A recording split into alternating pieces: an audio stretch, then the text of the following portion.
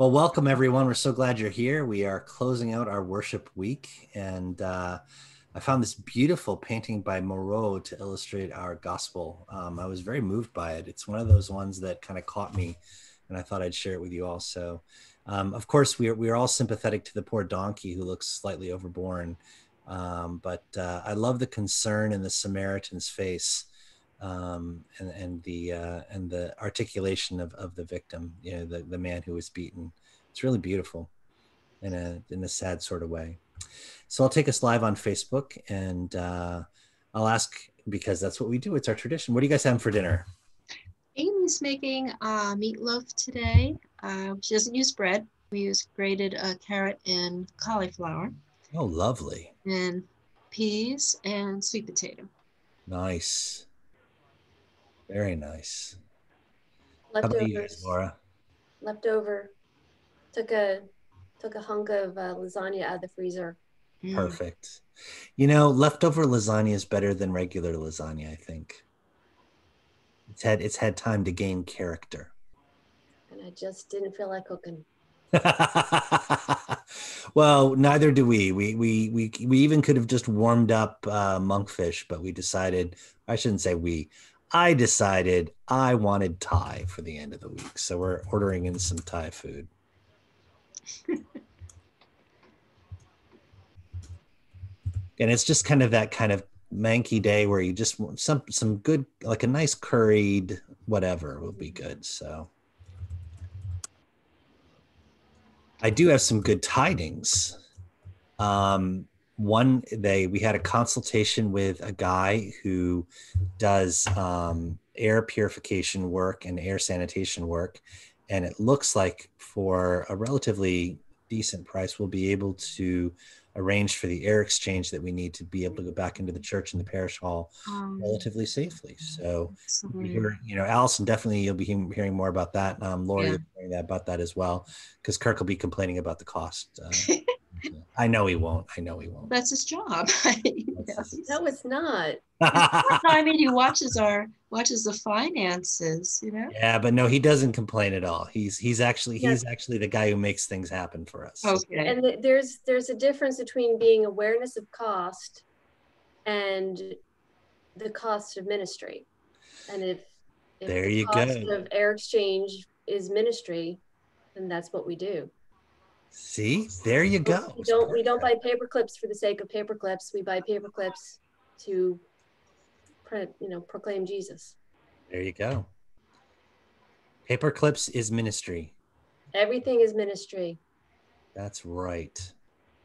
Okay, I'm calling us up. We are good to go. And so that's one good thing. And the other good thing is that our holiday tent sale opened up wonderfully. We were very busy, and we covered the cost of the tent. Nice. Today, Amy said she's going over this evening. Yep, we had over $600 at the tent Christmas sale. We had over $500 and almost $600 in the main thrift shop. So how are you handling the crowds? It's great. Everything is set up. You have to sign in at both places. You sanitize. And then there are specific limits of who can go into the building and who can't, or who can go in. And also you have to walk around. So there's traffic flow patterns that direct where you need to go.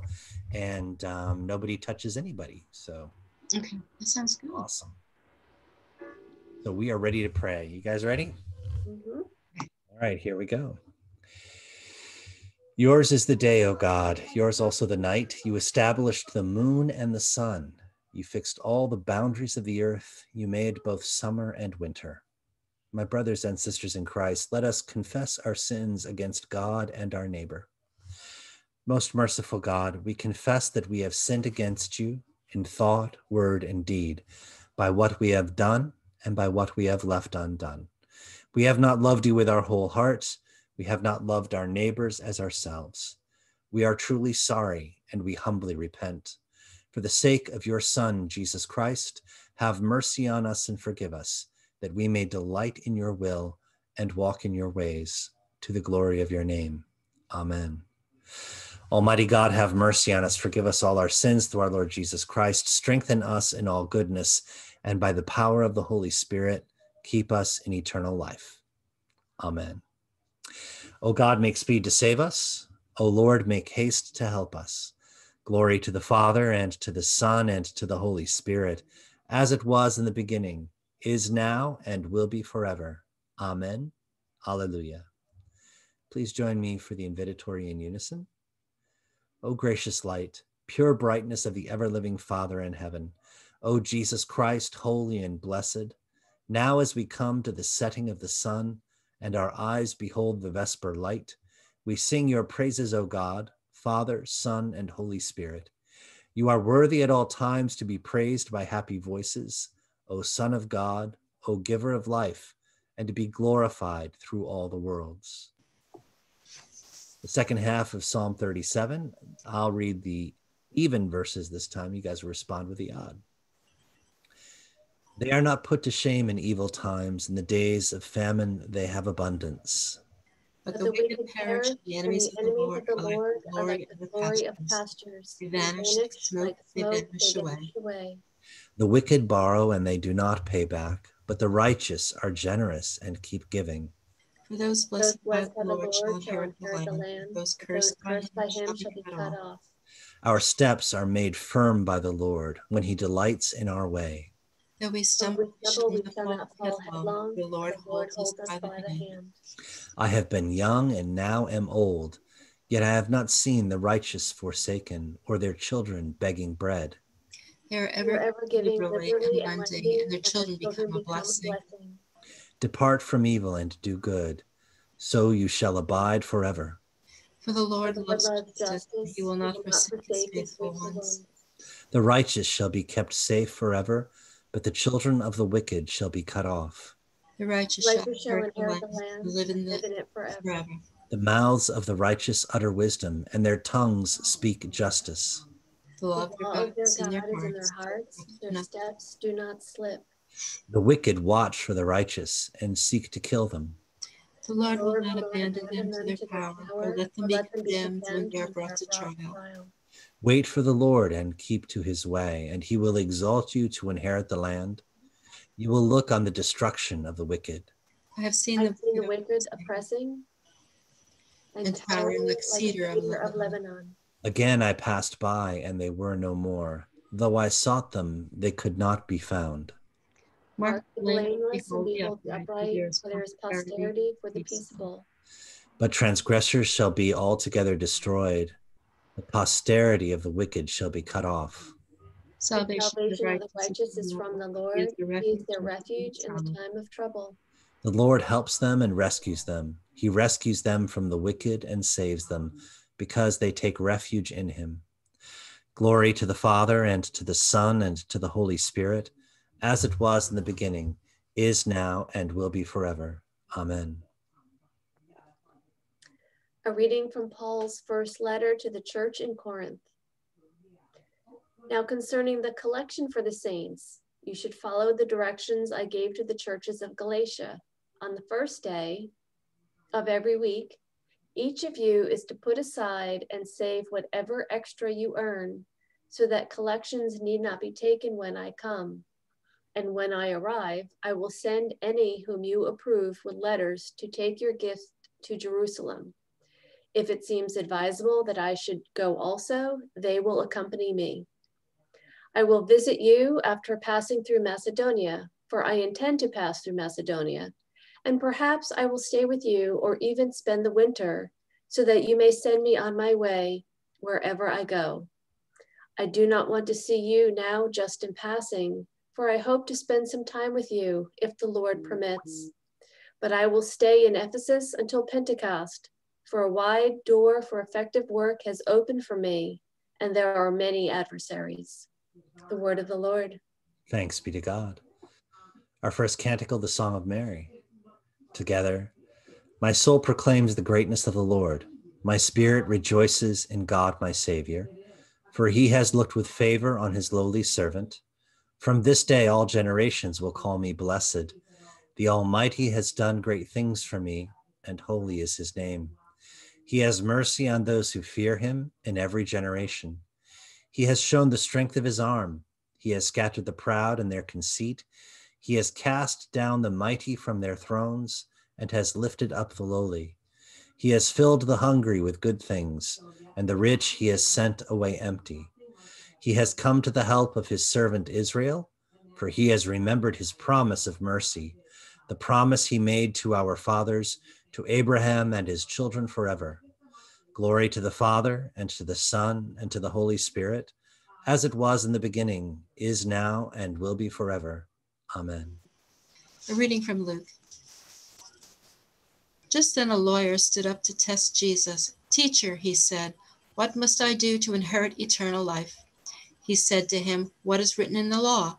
What do you read there?" He answered, "You shall love the Lord your God with all your heart, and with all your soul, and with all your strength, and with all your mind,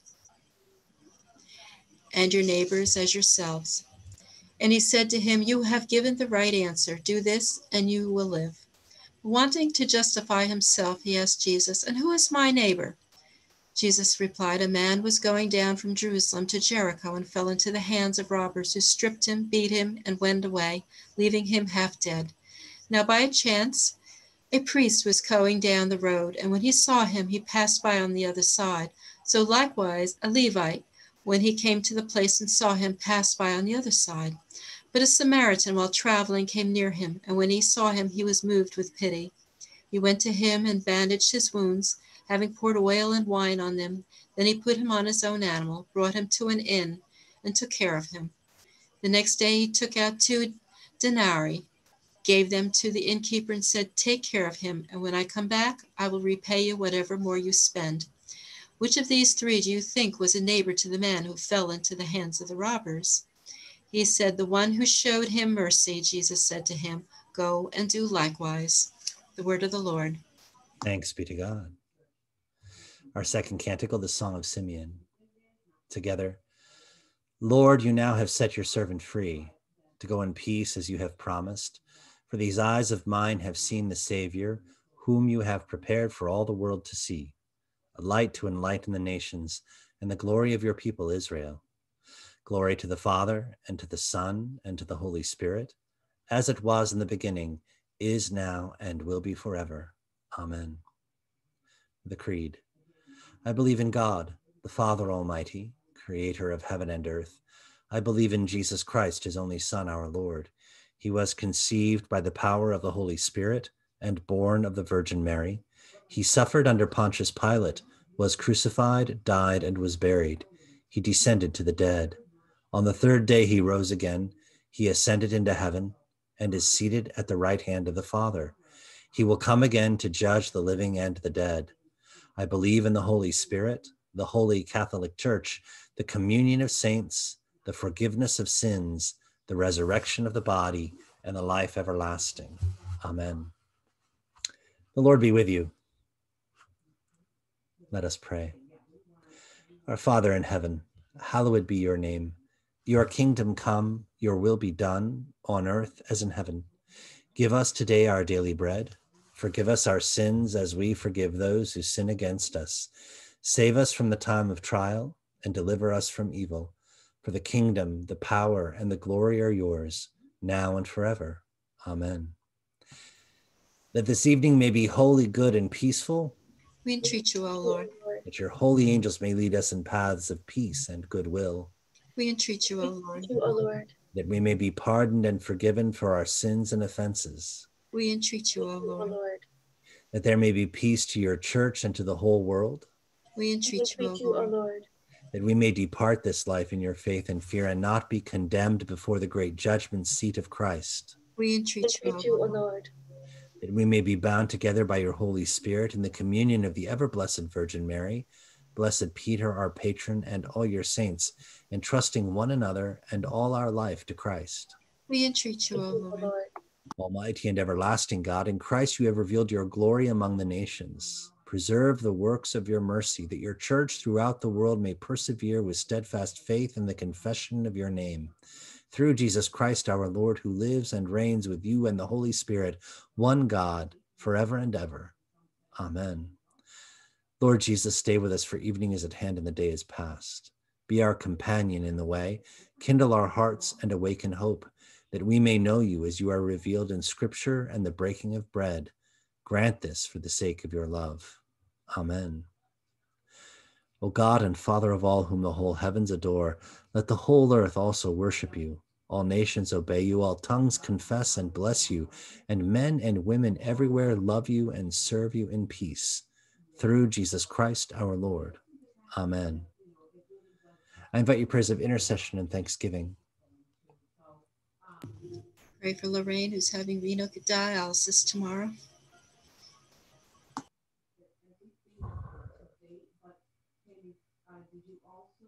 Give thanks for our thrift shop volunteers and the hard work they put in to support our mission and ministry. Give thanks for all our customers who are doing so much, both to enjoy the shop's resources, but also to increase ours.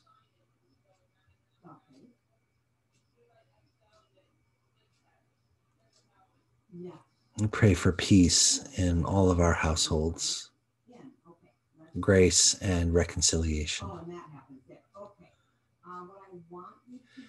O God, you made us in your own image and redeemed us through Jesus, your Son.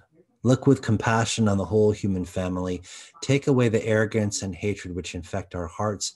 Break down the walls that separate us. Unite us in bonds of love and work through our struggle and confusion to accomplish your purposes on earth, that in your good time all nations and races may serve you in harmony around your heavenly throne. Through Jesus Christ our Lord. Amen. Please join me in the general thanksgiving. Almighty God, Father of all mercies, we, your unworthy servants, give you humble thanks for all your goodness and loving kindness to us and to all whom you have made. We bless you for our creation, preservation, and all the blessings of this life, but above all for your immeasurable love and the redemption of the world by our Lord Jesus Christ, for the means of grace and for the hope of glory.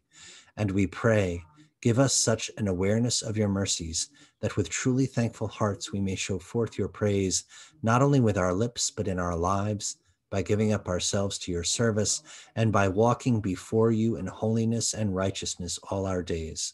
Through Jesus Christ our Lord, to whom with you and the Holy Spirit be honor and glory throughout all ages. Amen. Almighty God, you have given us grace at this time with one accord to make our common supplication to you.